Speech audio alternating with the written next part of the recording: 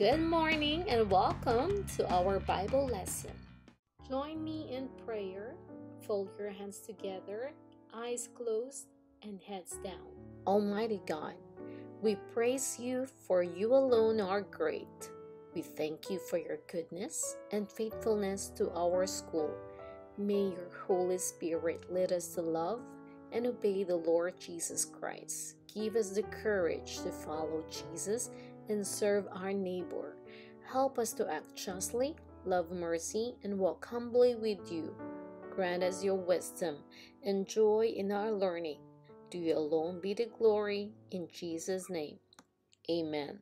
Let's review our Bible lessons. We learned that Jesus is loving. He cares for others first. Jesus is not mean.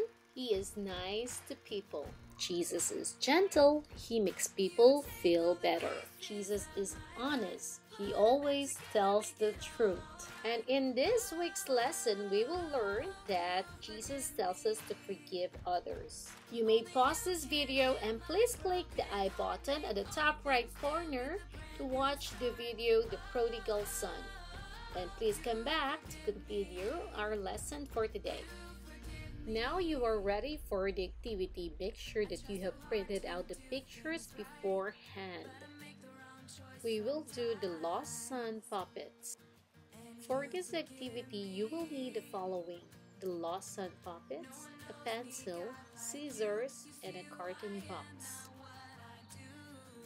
Follow this procedure. Number 1, see the letter today and print out the Lost Son templates. Number 2, cut out the pictures. Number 3, cut out 6 strips of the carton to make a stand. Reenact and retell the story with your family members. Enjoy playing together.